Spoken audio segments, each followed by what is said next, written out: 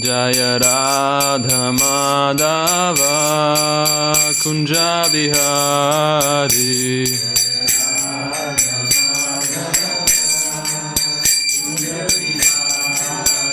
Jaya Radha Madhava Kunja Bihari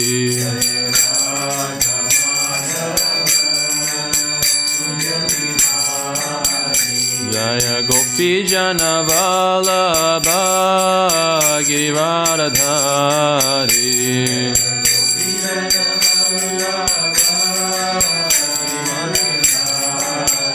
Jaya Gopi Jana Vallabha Girivaradhari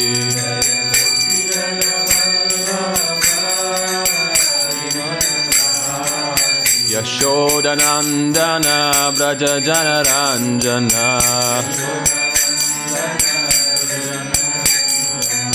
Yashodanandana Braja Janaranjana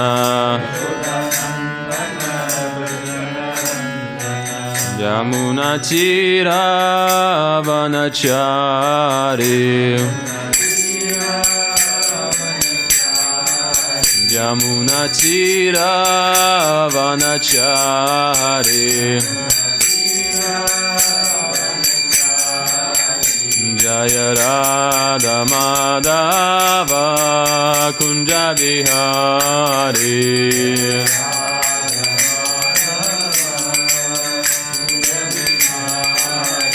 Jaya Radha Madhava Kunja Bihari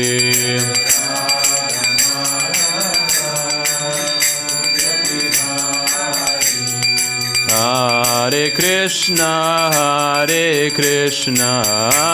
Krishna Krishna Hare Hare Hare Rama Rama Rama Hare Hare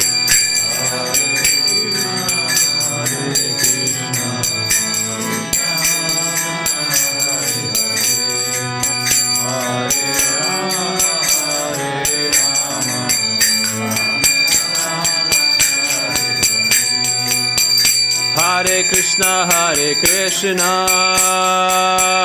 Krishna Krishna Hare Hare Hare Rama Rama Rama Hare Hare Krishna Krishna Krishna Hare Hare Hare Rama Hare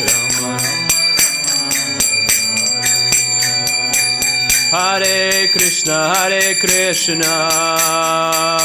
Krishna Krishna Hare Hare Hare Rama Rama Rama Hare Hare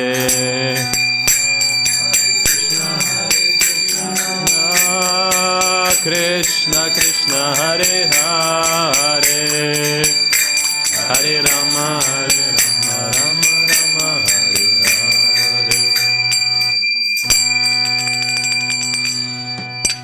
Jai Om Viṣṇu Paramahamsa Privrajikacharya Stotra Shtata Srimad Bhakti Vedanta Swami Prabhupada Maharaj Ki Jai Jai Om Viṣṇu Paramahamsa Privrajikacharya Stotra Shtata Srimad Bhakti Siddhanta Saraswati Goswami Maharaj Prabhupada Ki Jai Anantakoti Vaishnava Vrinda Ki Jai Namacharya Srila Haridas Thakur Ki Jai Vimshika Ho Shri Krishna Chaitanya Prabhu Nityananda, Shri Advaita, Gadadhara, Shivasari, Gaura, Bhakta Vrinda Ki Jai, Shri Shri Radha Krishna Gopa Gopinath, Shri Amakunda Radha Kunda Giri Govardhan Ki Jai, Vrindavan Dham Ki Jai, Mathura Dham Ki Jai, Navadvip Mayapur Dham Ki Jai, Jagannath Puri Dham Ki Jai, Ganga Maya Ki Jai, Yamuna Maya Ki Jai, Tulsi Devi Ki Jai, Bhakti Devi Ki Jai, Sameta Bhakta Vrinda Ki Jai, Gaur Premananda Hari Hari Bol, all glories to the assembled devotees, Hare Krishna, all glories to the assembled devotees, Hare Krishna, all glories to the assembled devotees, Hare Krishna, all glories to Shri Shri Guru and Gauranga.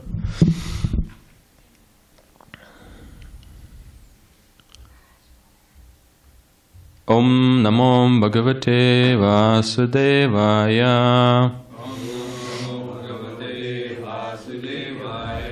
Om Namo Bhagavate Vasudevaya. Om Namo Bhagavate Vasudevaya.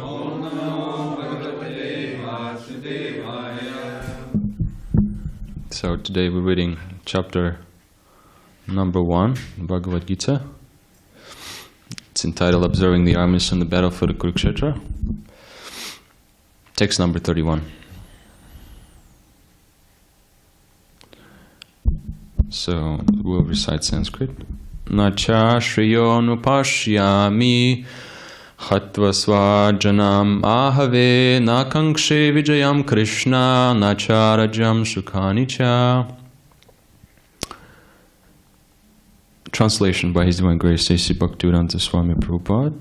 So we see, okay, Srila Prabhupada's translation. I do not see how any good can come from killing my own kinsman in this battle, nor can I, my dear Krishna, desire any subsequent victory, kingdom, or happiness. And the purport? Without knowing that one's self-interest is in Viṣṇu or Krishna, conditioned souls are attracted by bodily relationships, hoping to be happy in such situations. In such a blind conception of life, they forget even the cause of material happiness. Arjuna appears to have even forgotten the moral codes of a kṣatriya. It is said that two kinds of men, namely the kṣatriya who dies directly in front of the battlefield under Krishna's personal orders, and the person in the renounced order of life who is absolutely devoted to spiritual culture, are eligible to enter into the sun globe, which is so powerful and dazzling. Arjuna is reluctant even to kill his enemies, let alone his relatives. He thinks that by killing his kinsman there would be no happiness in his life, and therefore he is not willing to fight, just as a person who does not feel hunger is not inclined to cook. He has now decided to go into the forest and live a secluded life in frustration. But a kṣatriya, he requires a kingdom for subsistence, because the kṣatriyas cannot engage themselves in any other occupation. But Arjuna has no kingdom. Arjuna's sole opportunity for getting a kingdom lies in fighting with his cousins and brothers, and reclaiming this kingdom inherited from his father, which he does not like to do. Therefore, he considers himself fit to go to the forest to live a secluded life of frustration. Om Jnana-timirandasya Jnananjana Shalakya Chakshurun Militam Yena Tasmai Shri Gurave Namaha Shri Chaitanya Manobhishtam Shtapitam Yana Bhutale Swayam Rupa Kadamayam Dadoti Swapadantikam Vancha Kolpatrivishya Kripa Sindhubhyevacha Patitanam Pavanebhyo Vaishnavebhyo Namo Namaha Shri Krishna Chaitanya Prabhu Nityananda Shri Advaita Gadadhara Shivasari Gaura Bhaktavrinda Hare Krishna Krishna Krishna Hare Hare Hare Rama Rama Rama Hare Hare. So again, thank you everybody for coming tonight for this program.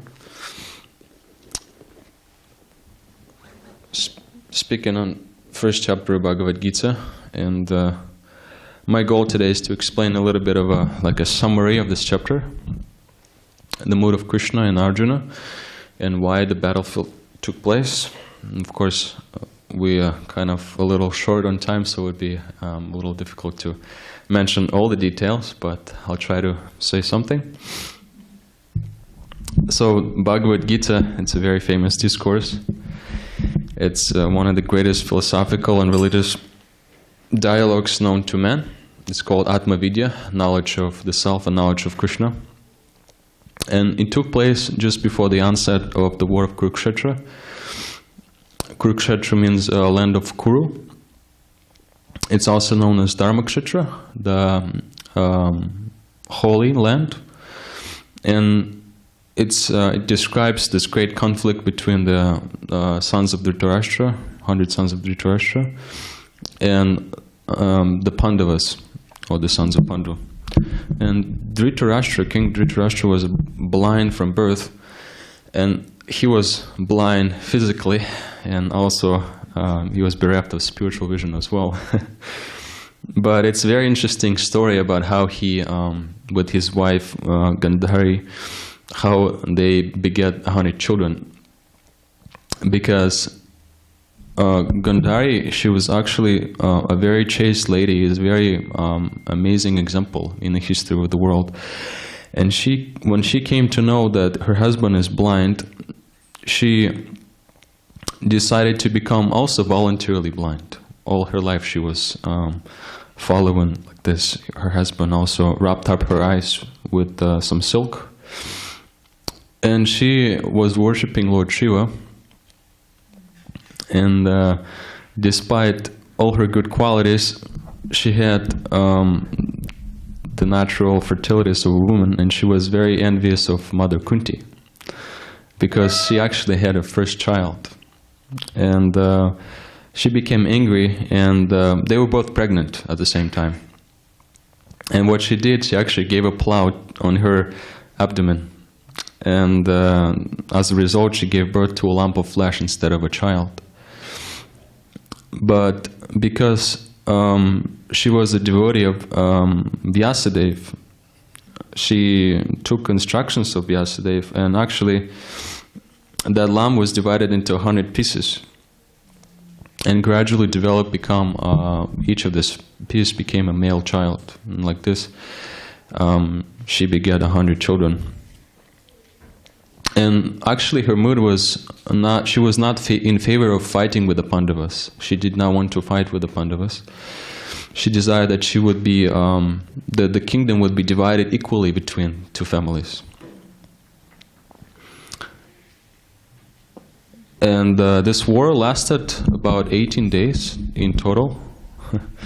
And many people many people died. It's described that 440 million people died in this battlefield, but some of the people even from the side of the Kurus survived. For instance, Ashvatthama and Kripa and Kritavarma, they survived.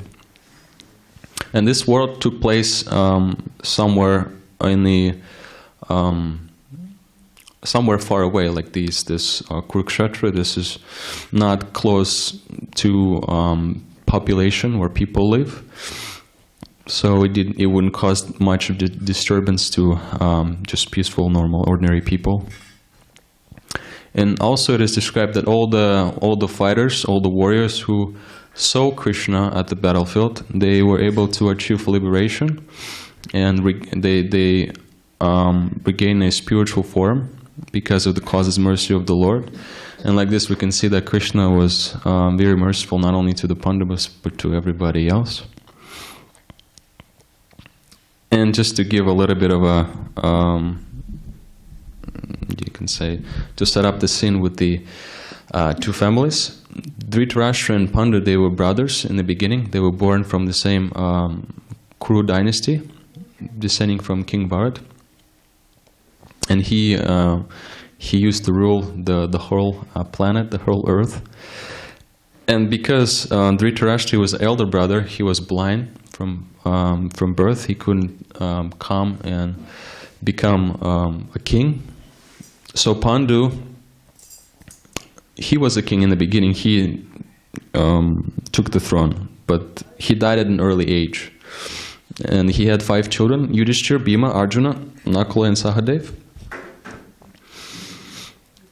So when he died, Dhritarashtra took over the throne, and all these children, they were growing up in the same household with the cousins, the sons of Dhritarashtra, and they were trained in the military arts by Dronacharya and Bhishmadev. Dronacharya and Bhishmadev, they actually Maharatis, the great commanders. And we, all of us probably know that Bhishma is one of the 12 Mahajans, 12 authorities. And he, when he was living the body, it's a very glorious way that is described in the Bhagavatam. He was actually, he left a lot of very nice instructions about religions, politics, and he was speaking about chastity of women, and yeah, he left a lot of nice instructions. And Bhishmadev, so he was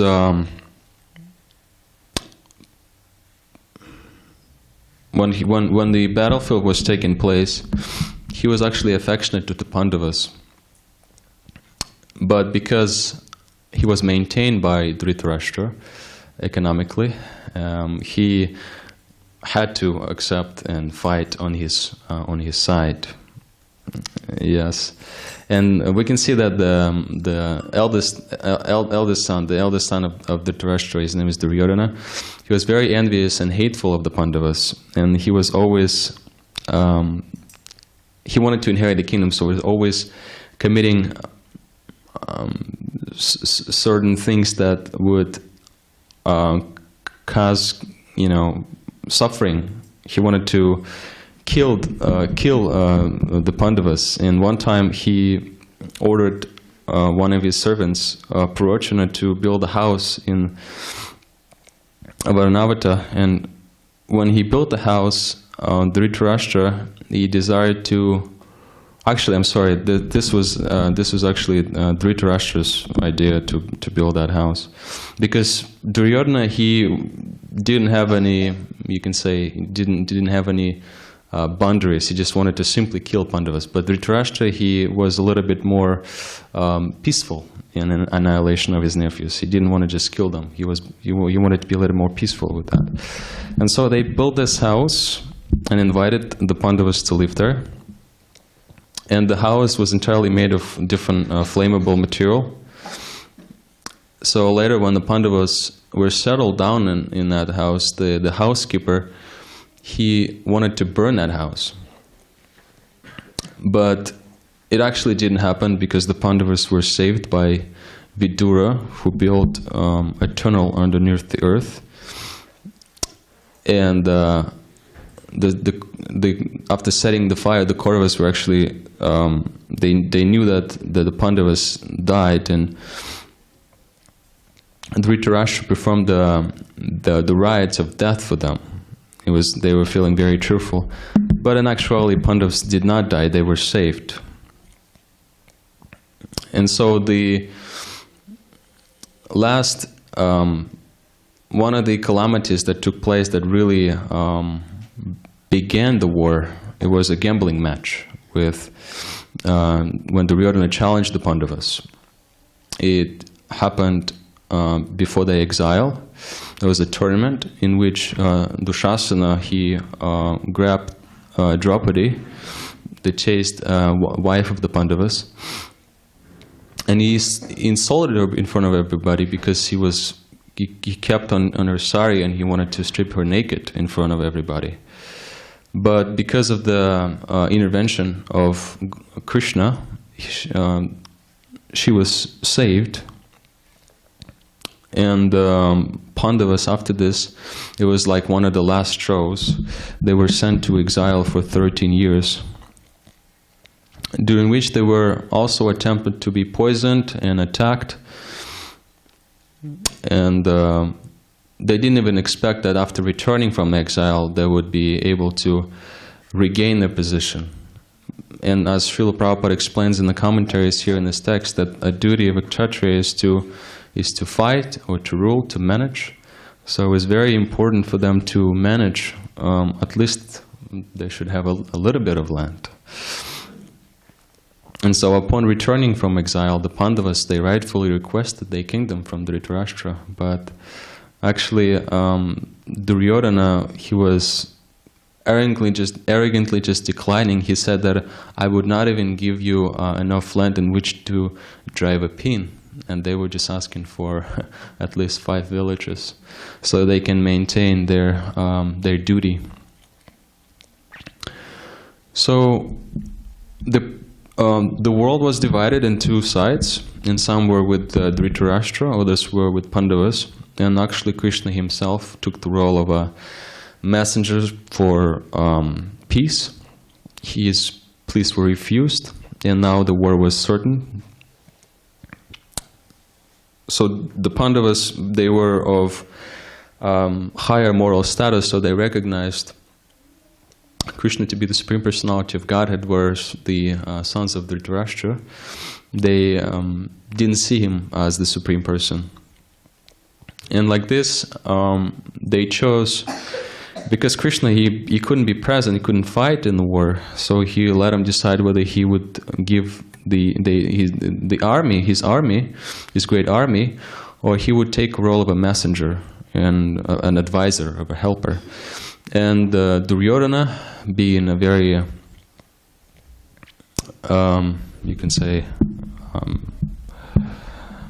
advanced and professional fighter, he chose to stay with the army. They decided to take the army, and then Krishna himself became an advisor and helper of the Pandus, of Arjuna in the battlefield. Yeah, Duryodhana was a political genius. That's why he snatched the army, and Krishna went with the side of Arjuna. And then we can see that Bhagavad Gita begins when Dhritarashtra was inquiring from his secretary Sanjaya. He's seen that all the sides are in the Kurukshetra. They were to fight, but then yet in the Bhagavad Gita he asked this question: what did they do in the first text? He's asking, as even though it's not an obvious actor, what's going to happen next? And it seems quite illogical to ask this question, but actually Dhritarashtra himself had doubts about his son's possibility to win the victory in this battlefield because of the influence of the holy place that was in favor to Arjuna and the Pandavas. And so this, actually the discussion didn't take place exactly in a battlefield.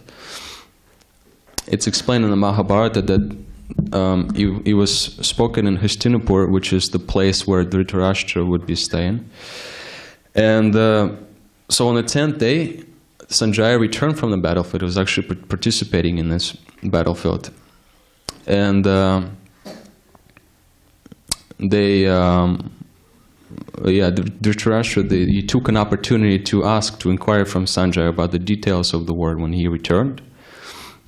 And Sanjaya was an appropriate person to ask because he actually had his guru was Srila Vyasadeva, and he gave him the power to see over the battlefield what's going on.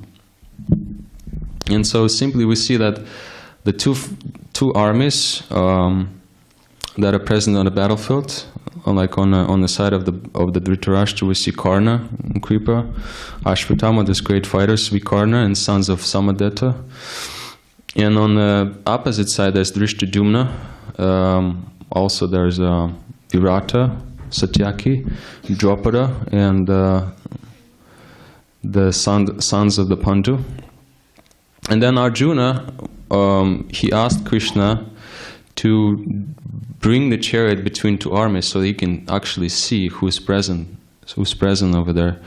And it's very interesting. I was just thinking about this, that Krishna, he's called Achyuta, the infallible, because he takes the role of a charioteer in the battlefield. And as you can see, that somebody who drives the chariot, he is actually commanded to go different places. So it's a very interesting position. Achyuta means infallible, and Krishna, he was able to carry the order of his devotee. That's why, even though he has the complete supremacy, he was able to carry out the order of Arjuna. And literally hundreds and millions of warriors were in the Kuru army. And Krishna drove the chariot exactly so Arjuna can see Bhishma and Drona. That's the reason for that, is because he wanted Arjuna to feel weakness of heart. That was a plan of Krishna. So like this, Bhagavad Gita could begin, so Krishna could start speaking Bhagavad Gita. And then we see that Arjuna lists different reasons of why he doesn't want to fight. He says, first reason is that he feels compassion for his relatives. He doesn't want to kill them. He says, my whole body is trembling, and my hair is standing on end, and my skin is burning, and I can't even hold my bow. The bow is falling out of my hand, and I'm unable to stand here any longer. It's very difficult. Arjuna was forgetting himself. His mind was reeling, and he said that I can only see cause of misfortune. Then the second reason is that he did not. He didn't see no enjoyment in victory. He says that I do not see how any good can come from killing my kinsman in this battle, nor can I, my dear Krishna, desire any subsequent victory, kingdom, or happiness. He said, O Govinda, what avail to us a kingdom, happiness, or even life itself, when all of those who we may desire to fight for, they arrayed on this battlefield against us. And the third reason why he did not want to fight is he was fearful of sinful reactions. He was saying that if we kill even aggressors, sin will overcome us. Therefore, it is not proper for us to kill the sons of Dhritarashtra and our friends. What should we gain? So Krishna, husband of the goddess of fortune, how could we be happy by killing our kinsmen? And then the next reason why Arjuna did not want to fight is he was understanding there will be harmful effects of destroying the family. He was given this argument, and it's actually according to Shastra also. He was saying with the destructions of the dynasty, the family tradition becomes vanquished. And family becomes involved in irreligious activities. And when irreligion becomes prominent, then women, they become polluted. And when there's degradation of womanhood, there's unwanted progeny, unwanted population. And increased unwanted population, it causes hellish life for both the family and for those who destroy the family. And the ancestors of such corrupt families, they fall down because nobody is offering food to them or water. It's entirely stopped. And Srila Prabhupada explains in the Bhagavad Gita in commentaries that sometimes our ancestors, they might be suffering due to not being able to obtain a gross form of life. And therefore, if we do not offer any of the foodstuff, any of the remnants of prasadam to them, then they simply suffer.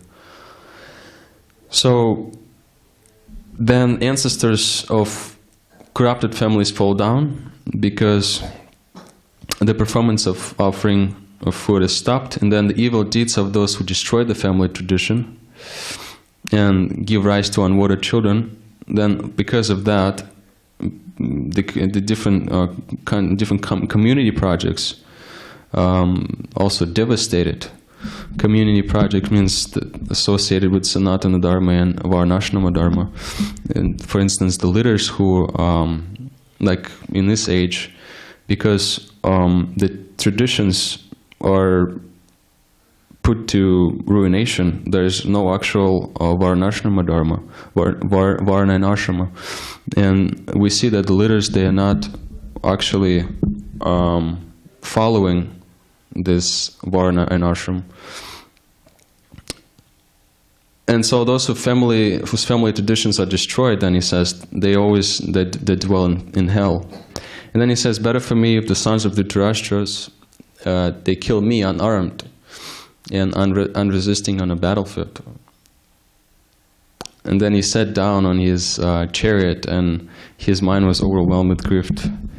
And because he was showing symptoms of soft-heartedness and non-violence, he was able to receive the knowledge about Atma-gyan, because he was qualified. He was showing the symptoms of somebody who is humble, somebody who is ready to be instructed in this discipline of Atma-gyan.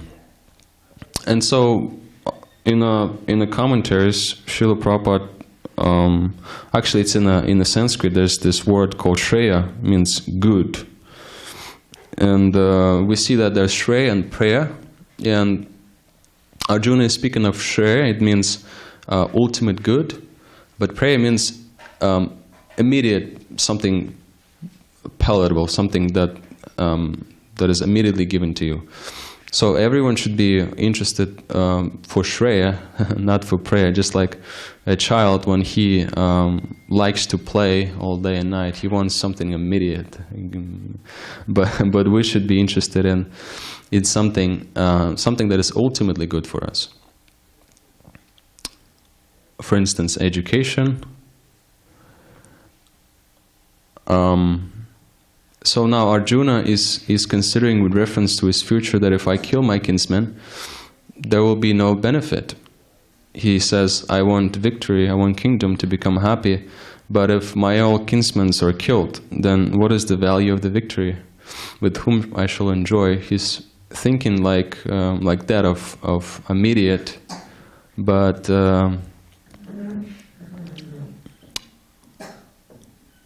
the problem is, what is Shreya, what is ultimate good? Therefore, the Bhagavad Gita is required for the ultimate good.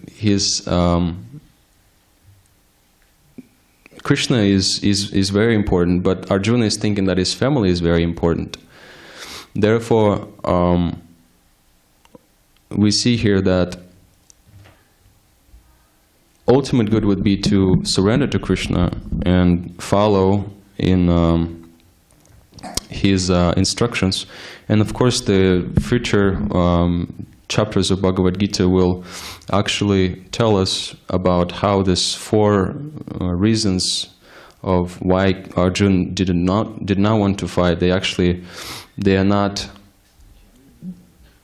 taken seriously by Krishna, and therefore Krishna will dispel the darkness that is coming upon Arjuna.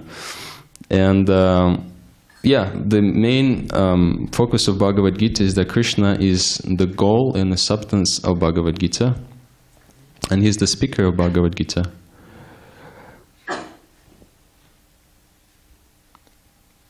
And I guess this is a little bit of a summary of the first chapter, and I'll try to also speak about the reasons why these four arguments were, you can say, these four arguments of Arjuna feeling compassion and foreseeing no enjoyment and being fearful and seeing harmful effects, how they were dispelled by Krishna. But for now, I think this is it. This is where we'll stop. And if you guys have any questions, please let me know. Sorry if this class is a little rushed, but yeah, if you have any questions or comments, if you maybe have any of the pastimes that you thought of from Mahabharata in regards to this battlefield, it'll be very nice to hear if you'd like to.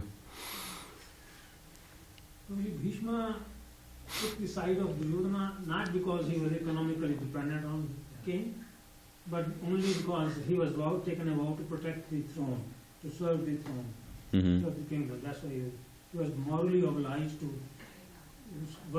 stay with Duryodhana, not because of economically dependent. So it's a little comment. So